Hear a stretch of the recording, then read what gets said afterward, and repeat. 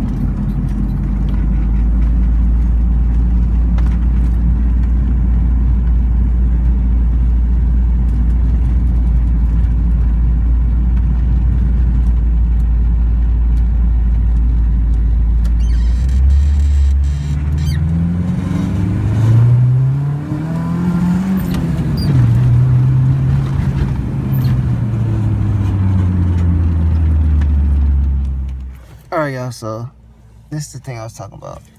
I'm gonna show you the broken part after this. But if you look at your brake pedal, get up, see that little, oh shit, my bad. Where we at? See that? This is where your brake pedal. Now, see a little button right there? That's what I'm talking about.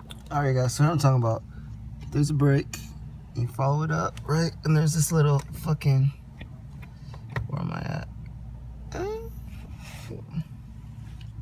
I'm right here, okay. It's brake. Boom, I went the wrong way. See up here? Look at that. See a little button? When that button's not being pressed, that rubber thing breaks, it keeps the brake light on. It's like like I said, it's like a relay. So when it's being pressed, it sets off the connection, or it tells it to stop sending the brake light's power. What I did to fix that, temporarily until I get the fucking right thing that I need, is I put a penny and I put a dime to give it enough space, you know what I'm saying? Because there wasn't enough space between. So I put a penny and a dime. Now I'll show y'all. It'll be easy to show y'all here. We use 2 dimes, 2 pennies. So what I did was boom, penny and dime. I put one up there, right? No, I put penny and some fucking medical tape.